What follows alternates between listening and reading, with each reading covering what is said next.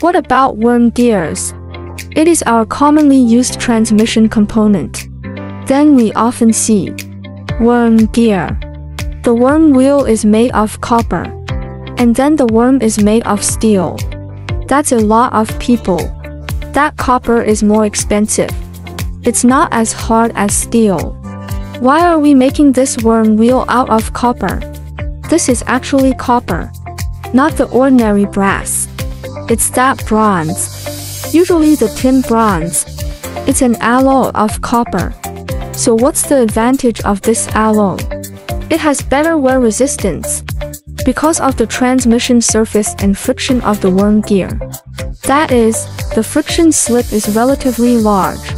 If you use steel, it wears out easily.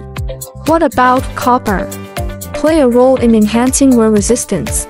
At the same time, it also has such an effect of automatic running. Bronze is slightly softer. After the worm is processed, both run and run. It automatically adapts to a larger contact surface. It also increases its carrying capacity. That doesn't mean you two are going head-to-head. Ruin the hardest layer on the surface. The failure will slowly intensify later.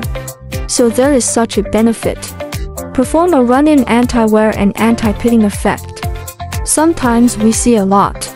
The outer circle of the worm wheel is copper. The inner circle is steel, mainly to reflect such a function.